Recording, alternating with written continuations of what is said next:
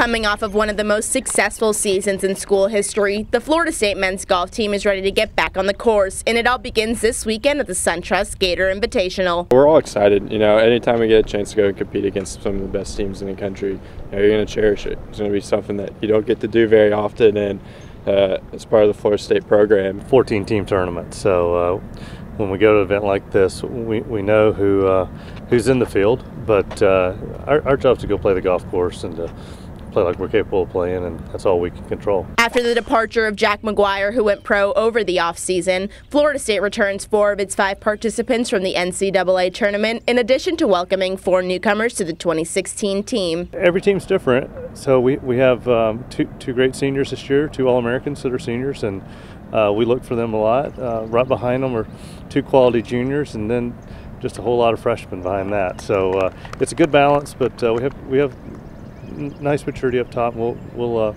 use their experience. It's different. We'll see how it goes this semester. Jack McGuire turned pro at the end of last season, and this is a different team. We have a freshman playing for the first time all year, and I'm excited for him to get out there and compete at the highest level. This team, we have a bunch of veterans. We had, coming back from last year's team, we had all 5 guys from the national championship returning.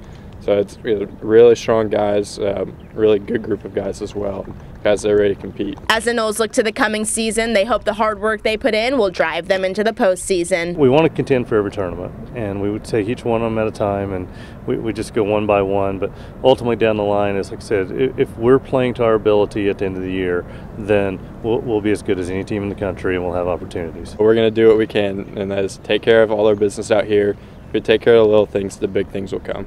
At the end of the year, it's something that we put up on the board every single season, is that we won an ACC championship.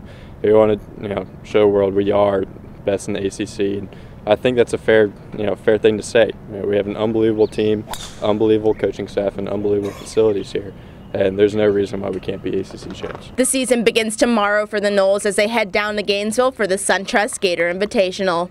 Reporting for Seminoles.com, I'm Tanya Henao.